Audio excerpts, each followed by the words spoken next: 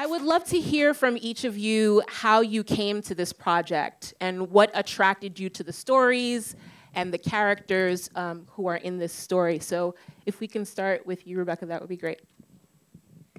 Yes, you can start with me. I read the book 13 years ago at a moment when I was speaking more honestly, openly, acceptingly about the mystery and ambiguity around my family on my mother's side.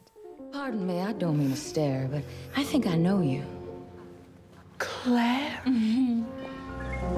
Lots of people pass all the time. It's easy for a Negro to pass for white. I'm not sure it'd be so simple for a white person to pass for color. This is my husband, John Bellew. Does he? No? You dislike Negroes, Mr. Bellew? No, not at all. I hate them. We're all of us passing for something or other. Aren't we? My mother, you know, I grew up in England with my American mother. She's from Detroit, Michigan. But there was always a sort of mystery around her racial identity. You have to put it into perspective. I was sort of growing up in English fancy schools where people, you know, posh English people arrive in their Range Rovers and et cetera, and people would look at my mother and say things like, wow, isn't she so exotic looking? Right. Yeah. Gives you some kind of feeling. Yeah, it gives you some kind of feeling. And when I asked her about it, or I would say something about it, or it would come up, like, you know, for example, when we were watching Imitation of Life together, for example, she would say, yeah, it's possible that we're black. It's possible that we're Native American. I don't really know. Someone handed me this book because increasingly I found myself in situations, specifically in America, actually, for what it's worth. It's worth quite a lot. Sitting in rooms where people made assumptions about what I am based on what they're seeing. And I found myself increasingly not being comfortable with that and sort of sticking out my hand and awkwardly, honestly, saying, I think I might be mixed race. And someone handed me this book and said, this is going to help with what you're trying to articulate. And I looked at the book and I thought, passing, what does that mean? I honestly didn't have the word. And when I read it, it was instant context for me. It was instant understanding. It was one of those moments when you go, of course this explains why there's this mystery, this denial, this secrecy around this thing in my family. Because any history of passing in a family is necessarily hidden. It's necessarily erased. A family protects. They close in and they lock down and they don't talk about it. That's what my mother inherited from her father. The book gave me a context and a framework from which to address my own racial identity. It also gave me a context and a framework to think about identity, full stop, period, sorry, as you would say. The book is extraordinary. I couldn't stop myself adapting it the moment I finished reading it. Like, I shut the book and I opened the laptop and I started writing a screenplay. All the big ideas that you see in the movie, black and white, 4:3, complicated soundscape, interior, all these sort of sensual, quiet moments, the silence of the movie, those were all ideas that I had on my first read of the book. And went into the first draft of the screenplay, which I wrote 10 days after reading the book. Yeah, it wasn't very good. Don't give me too much credit. It was a first draft. It was a first draft. But it had the big ideas in it, and I think the big ideas, frankly, frightened me. I thought, this is too much. No, I can't make this for my first film. It's too formally ambitious. It's too big. This is bigger than me. This is bigger than everything that I could possibly do. So it sat in a drawer for 6 years, and then after that 6 years, I spent trying to think about writing other screenplays, trying to direct other films, because I've always wanted to be a director, P.S. I didn't have as much clarity of vision as I did with Passing. So I went back to it and I thought, yeah, why not, actually? What am I doing? Just make this. You know how to make it. So I started showing it to people, and then it was 7 years of trying to convince people to give me the money. And everyone's saying no. I mean, literally, everyone's saying no. Everyone's saying this is unmakeable. You'll never get this made. Maybe you will if you make it in color. Maybe you will if you change certain things, if you take away some of the ambiguity or you shift some of the roles. I mean, it was, every step of the way was very difficult, is what I'm saying. But it was interesting because the feedback I would always get would be this sort of, there would be a cognitive dissonance about what I was hearing, because people would say, wow, what an extraordinary story. What an extraordinary, isn't it amazing how universal it is and how it explains all of our struggle to define ourselves, and I must go and read the book. And I'd say, yeah, great, so you're going to give me the money? No. And then I found Nina Young Bon Jovi and Forrest Whitaker, who are two extraordinary producers whose literal MO is to do the things that everyone says no to. And they did not say no to me about anything. They let me make it exactly how I wanted to make it. I want to come back to that. Sorry, yes. that was a big answer, sorry. No, it was great to set the context and to really help us frame and understand what it took to get it up. And we all know that this is a struggle to make films, but sometimes, you know, really hearing the details are important. Tessa, what about you? Oh, I can't follow that up.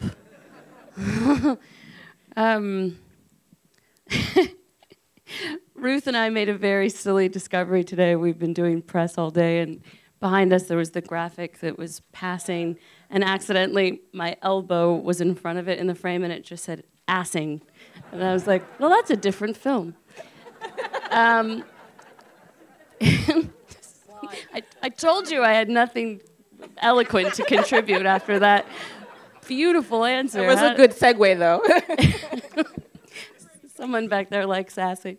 Thank you so much, everyone, for being here. It's really means so much to be having conversations with audiences here, and I know it's still, as evidenced by all the mask wearing, it's still you know, tricky to get places. So thank you.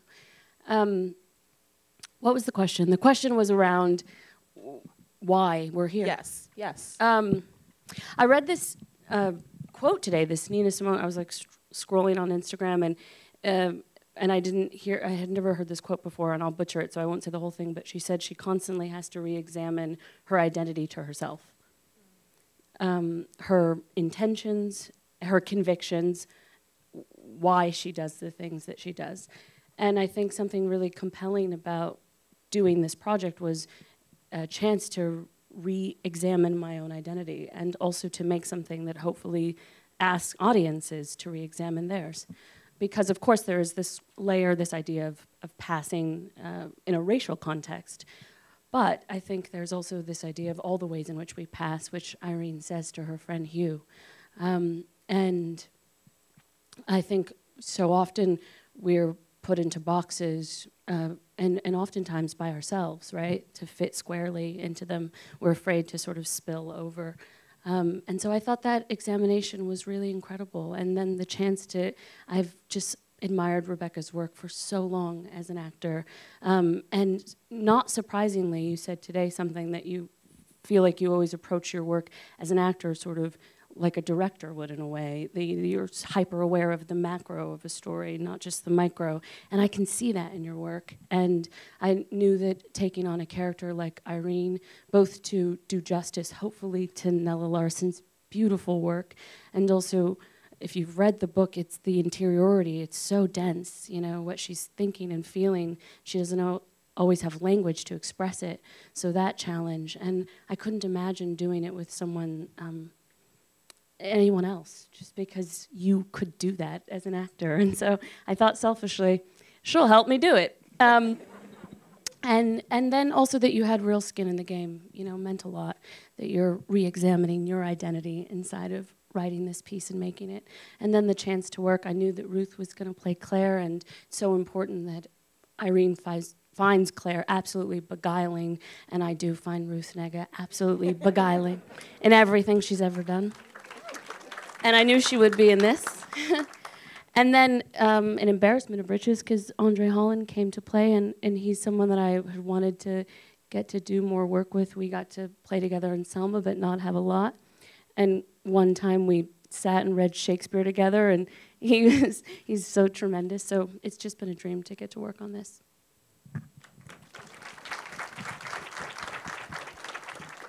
Ruth?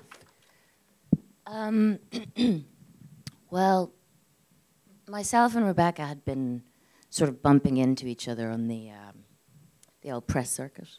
And she had been talking to me about something she was working on, and then we eventually met in New York, and she talked about directing this adaptation that she had done of the book, and I love the book.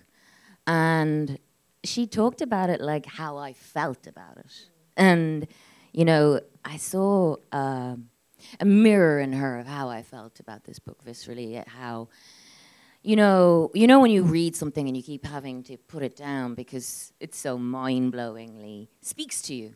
That's how I felt about this novel and the characters in it. And Rebecca felt the same way. And the sort of fierceness in her and passion and intensity of her pitch to me was so intoxicating. And I was just intoxicated by it. And I thought, absolutely, these are the kind of artists that I want to work with, you know? The fire in the belly. That's when it's at its most exciting, you know, when you're joined by sort of comrades with that fire. And I just thought, I just leapt at that opportunity. And, you know, it's really rare that you read portraits of women, and especially women of colour, of such complexity and ambiguity and nuance, you know. Both of them, I'm sort of repelled and attracted in equal measures. And, you know, that's how we feel about humans in nature, you know. And you rarely see it reflected in work, in scripts.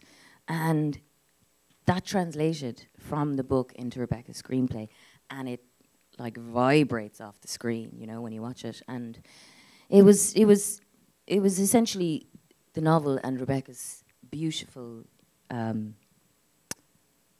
allegiance to the work, really, to Nella's work, that, yeah, I was going to be involved by any means necessary. Love it, yeah. Thank you. André, please. All right. Well, good evening, everybody. All the reasons that you all have already said are the same things that attracted me. Rebecca, I was a fan of hers for a long time. Saw her in As You Like It many years ago. And I saw that too. You saw that play? Me she too. Killed it. The way she, yeah, anyway, we'll talk about it.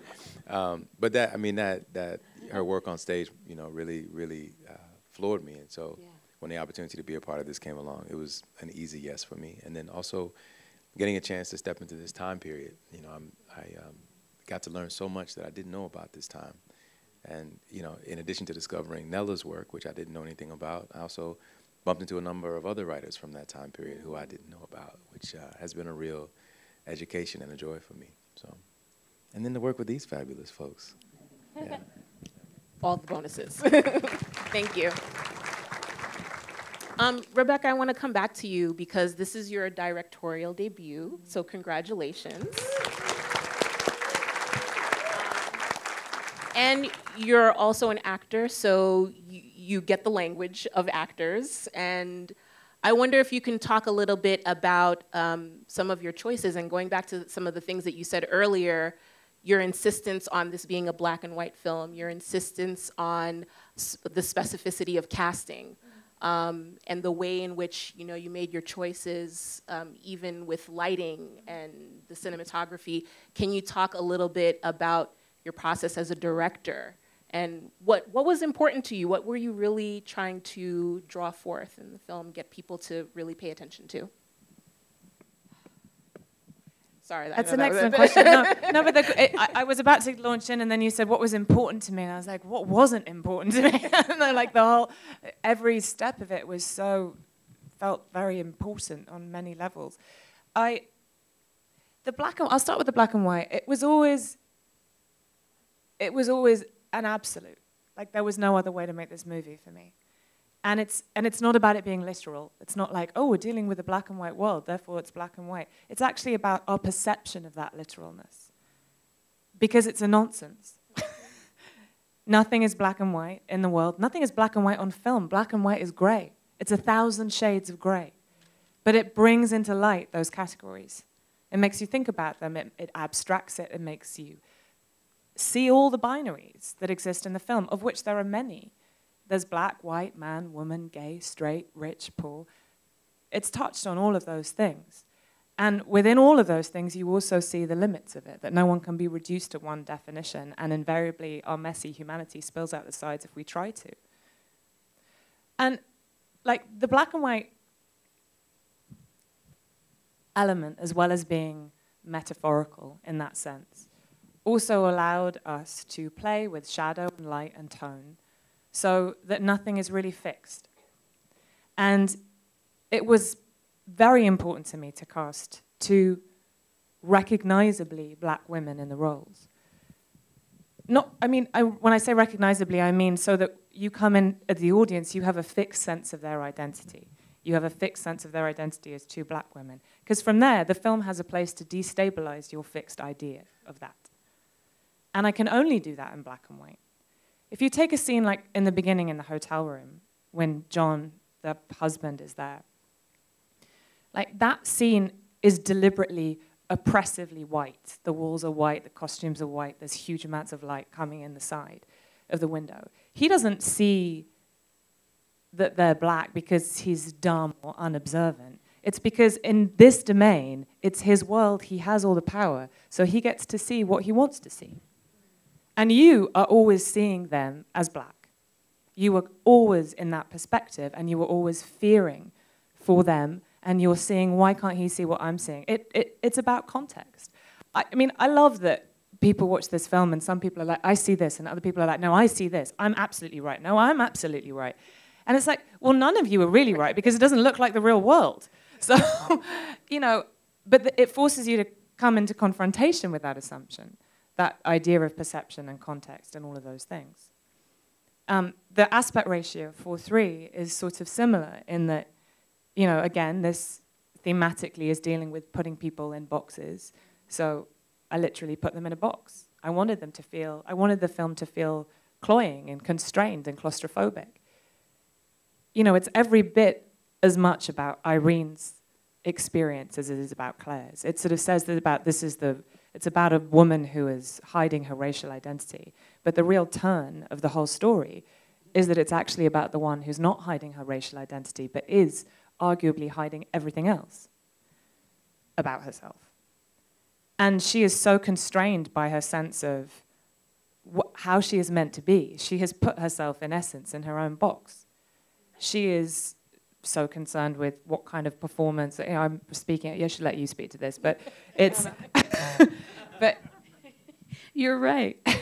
Although, what's funny? You've said so many things about Irene, and I never felt offensive. But today you said that she can't decorate her own house because she doesn't know who she is. And I was like, wait a minute.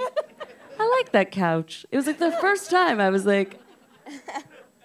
That was specific because I remember having this conversation with our production manager, production designer, the great Nora Mendes, who's fantastic. Incredible. And she was sort of telling me about all this historical detail and saying, oh, in the 20s, everyone had very busy wallpaper and clashing print on the couch and everything. And I was like, yeah, I love all that stuff, but Irene's house needs to feel not entirely lived in because she doesn't really know how to express herself, let alone put something on the wall. So it was about finding a minimalist way, but I know that's going to upset you. Ruth was a good friend because right after she said, oh, she's talking about your interior decorating as Irene. I was like, yeah, that rubbed me the wrong way too. I stoked the fires.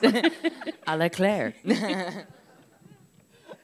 Wow. Well, I love how you use all of the elements of the film to bring out this examination of identity and, who people are, who they aren't, who they think they are, who they think they aren't. I think I said that. But so I wanted to ask Tessa and Ruth if you could talk a little bit about this relationship that your two characters have, because obviously the film is examining race, but there's so many other things: motherhood, friendship, being a partner, and each character's sort of like internal journey around those is overlapped by your interactions with each other. So I wonder if you could both talk a little bit about what that was like working with each other to explore all of those different themes. Where do we begin? Well, yeah, I suppose our performances are sort of inextricable, really, aren't they? Because they're sort of dependent on one another. It's interesting, really, because my job of being sort of this sort of, I don't know, charismatic, bewitching kind of character was Tessa's job to find me that way. Do you know what I mean? And because it's interesting, really, when in the film, you sort of think, really, Irene is the only one who is really captivated completely and utterly by this woman. You know, the way she speaks about Claire is quite hyperbolic, and, you know, people are sort of, you know, attracted to this woman. But it's Irene that has this sort of unnatural obsession with her, or attraction to her. Entranced sometimes. Yes. And that's, so you're sort of seeing your character through lenses, through prisms, through lenses, through prisms. And so that's, to me, it's sort of, that in itself lends layers to my performance without me really having to do anything. And I found that really interesting, and I love that idea, because I do feel performance, by its nature, is a deeply ensemble thing, you know. It's where you're reliant on your fellow players, you're reliant on your crew, you're reliant on the weather, how you're feeling that day. All of this beautiful alchemy comes into play, and that kind of is the scary thing, but the beautiful thing. And you know, we did our prep beforehand and everything, and we managed to have discussions and such. But I think, you know, as with so many things, it's really about exploring what's happening in that space in between action and cut, and what you both as individuals doing your prep and as people bring. And that to me is exciting. That's the thrilling way. So I don't know if I can I don't know how to articulate that so much, you know? It's sort of too visceral. Chemistry. Is that a cop-out? No, that was good. Yeah, I mean, just thinking about how your two characters, they need each other for it to work in each scene, and even outside of the scene, because you understand each character based on your interactions with each other. And I think, you know, you both brought that out in your performances in the film. You know, we can see there's so many times where Irene has this tension. It's like you're holding all of your thoughts back. And like you said, if the text itself is so rich with her internal monologue, but you could see it all happening. I wonder did you draw on some of that to sort of like build your character, or was there anything that you thought about in your process of, you know, thinking about all those moments? Oh, yeah, sure. I typically am not like write a ton in the margins. I think everything that exists in the margins usually exists inside you, or it's not noteworthy or something. But in this case, it's so dense. So when we were playing a scene, for example, the first time that they see each other, she writes, you know, so specifically about this very sensual experience in a way. For example, she smells her before she sees her, and she hears her laugh. And so I would reread the passages. I had, you know, Nella's exact words charted, and Rebecca and I went through a pretty specific process together, charting every single moment of the script, because we shot this in 23 days. It's not, yeah. Whew. That's amazing in itself. That deserves a round of applause. Yeah, so we had very little time, and we shot out of sequence, of course. I think our first day is Andre and I in the car together, on the way, having that sort of, you know, argument that is like a you know, a deeply lived-in argument for them that they've had over many years. Thankfully, we knew each other, so we had a relationship, but still, you know. So we shot out of sequence, so Rebecca and I worked really precisely around that. But Nella's words, for me, I kept returning to them.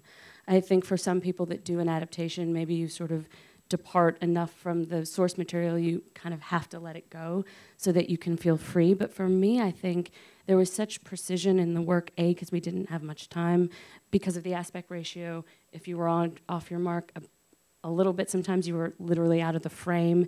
We were working in a pretty precise way anyway, so I sort of treated the novella in a way like another piece of music, you know, that I was playing these notes inside of the passages. And I could track that. Whether or not the audience could is, I don't have control over that, but certainly for me, like I've only seen the film once when we saw it in New York, and I was like, okay, I hope, well, it looks, I'm thinking something.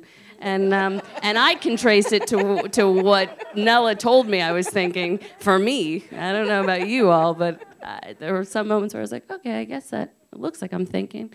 But yes, I returned always to the source material. And as Ruth said, I think the performances are so symbiotic in a way. I mean, hopefully performance always is, but especially with this because the film itself has such restraint. There's such monotony. You see her on the same walk throughout the seasons. You see her in her same chair. You get this sense, you know, what Irene says to Brian. She says, you're a lot less content with what you have when she's not here. She's talking about herself. Because when Claire's not around, the world lacks electricity.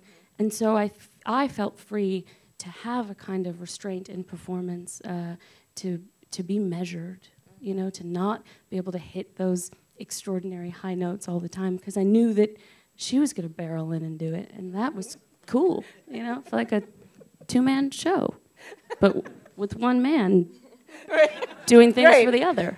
Does that make sense? Speaking of one man, there is one man. And your role, Andre, is also intermingled with these characters very intimately. And I wonder if you could talk about, there's a lot of ambiguity there, right? You know, in terms of your relationship with each of the characters. Can you talk a little bit about what that was like for you to live in the ambiguity, perform in the ambiguity even?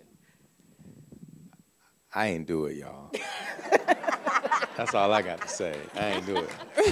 But there are times when...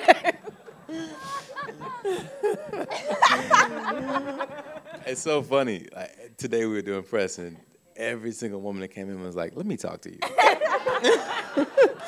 The way you looked at that woman in that living room, I know you were up to something. I was like, no. Nah, it was fun to play with the ambiguity, because it's ambiguous in the book, it's ambiguous in Rebecca's screenplay, and you know, I have my personal feeling. I personally feel like he's a man who loves his wife, has always loved his wife. They are maybe in a moment where they're missing each other, they're not quite connecting in the way they used to, and I think Claire's arrival ignites, it brings a warmth and a heat back into the house, which he enjoys, but I don't think he was up to nothing. That's my story, and I'm sticking to it. And he's done, folks.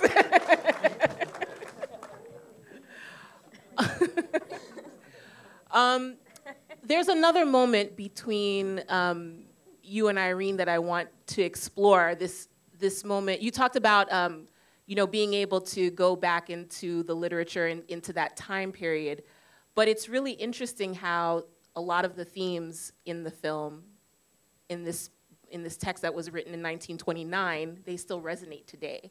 You know, that whole conversation about whether or not your children should be exposed to this conversation about lynching, I found so interesting because of the things that Irene is also grappling with, right? So there are all of these things. So how did you two sort of like work through that scene, and how do you think it's relevant also to some of the things that we're talking about today? I like when you talk about this. Well, I'll Well, start. she asked you the question. I don't know. She was looking at both of us. Anyway, Both of you. I'll say a little bit, then I'll pass to you. I think I feel the same way, that it feels sadly relevant, and you know, it reminds me of conversations that I had with my parents when I was growing up. Right, the whole like, this is the talk. Yeah, and yeah, that was one of the things that really drew me to the part, is reading that scene on the page. I was like, I know what this is. I've been here before, and you know, I'm not a parent yet, but I imagine that there will likely be a day where I'll be here again. And yeah, it's sad that that is the case, that she was writing about that in 29 and we're still talking about it today. But I feel like the film has a lot to contribute to that conversation. Anyway, it makes me sad to think about that scene, to be honest with you. But I'm eager to hear what you think, TT. What you think? Well, I think we were so excited to shoot that scene. Remember, it was like yeah. I think a lot of things, because, you know, Irene has this sort of moral high ground in terms of being a dutiful member of the Black community. And I think her resistance to talk about the, quote, race problem means that she's actually disconnected from a huge part of the Black experience in this country, which is to acknowledge that our bodies are not safe. And her resistance to helping her children understand that, also to make them more safe, is really interesting, you know? It's another way in which she passes, in a way. She's available to her Blackness in some very specific ways. She's even available to sit and talk, to allow Blackness to be fetishized with her friend Hugh, you know? But she cannot talk about the real experience of being Black in this country. And I think, you know, I think it's really easy to imagine that you'd always be on the right side of history. And I really loved that this work required me to interrogate that in self, you know, to look back at other times and think about how I would have shown up in them, you know, because we exist in a time now that people will look back on and say, how did you show up? And so I really like that. It's really easy to sort of put things in the past, and I loved that there was such modernity to this conversation. I don't love it because it's saddening, it's angering, but I like that we have to re-engage with these things. We can't allow them. I think so often, particularly with narratives around race, in Hollywood it sort of packs it up neatly and goes like, there were some bad people, and then there were some great people that were fighting, and I know who I am. And do you? Like, do we? Or how can we be sure? And so I liked that. And then also I love that it's a very domestic fight in some ways, because they also are fighting about not what they're fighting about. Mm-hmm. You know? He thinks he's having a conversation about race and how to raise their sons, and she's having a whole other conversation. And that happens so often sometimes in relationships where you're not really fighting about the thing you're fighting about. You're fighting about all the other stuff underneath. And that, I thought there was such richness, which was also exciting, because so often we can place things into one thing, and particularly in terms of the Black experience, we don't get to also have the thing be about relationships and all that murky territory, you know? Yeah, there's so many things. Yes, thank you.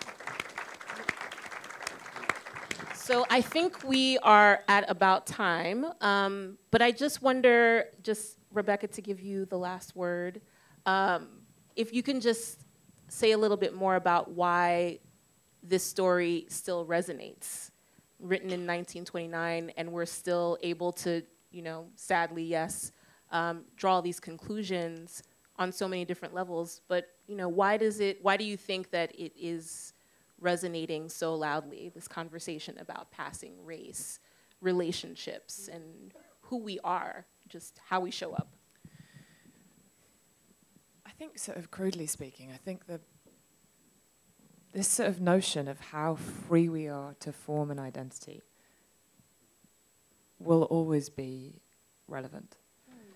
Because whoever we are, we all go through this thing of the tension between the story that we tell the world about ourselves and the one that the world tells us about ourselves. And even beyond that, we go through this problem of, I think I ought to be this sort of person.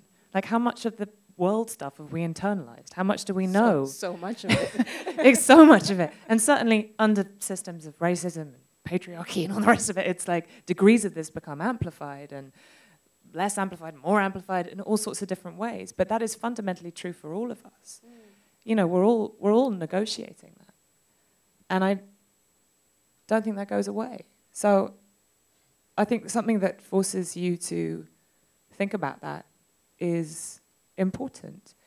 And I also think that the film, I hope that the film, it's my intention that the film doesn't do much work for you.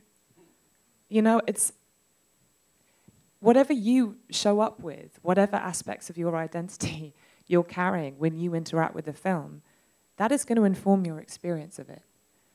And it's deliberately silent because it was the only way that I could think of, amongst a couple of others, but it was the most significant way that I could think of signaling you, I'm not going to tell you what to feel. You've got to lean in and do the work and think about this because you'll get more out of it that way. If you just sit back and, excuse the pun, take it at face value, you're only going to see the surface and you're going to think, oh, well, this is just a film where nothing really happens. But if you apply yourself and think and work, there's an awful lot of richness. There's more richness than I can even tell you because you're all going to have a million different interpretations of it. You know, there are some of you that are going to think it's all about repressed homosexuality. There are going to be some of you that think it's all about adultery. There are going to be some of you that think it's all about internalized self-hatred that's born out of racism and the patriarchy and God knows what else. They're all true, and they're all meaningful. And the fact that two of you might have a very strong opinion and then get into a conversation from both ends of that means that you're entertaining nuance and thinking about the gray areas. Thank you. Well said. Thank you so much, Rebecca, Tessa, Ruth, Andre, for your work, for your creativity, for your courage in making this film. The production team, creative team, cast, director, writer of Passing, everyone. Thank you so much, everybody, for coming and for staying. Thank you.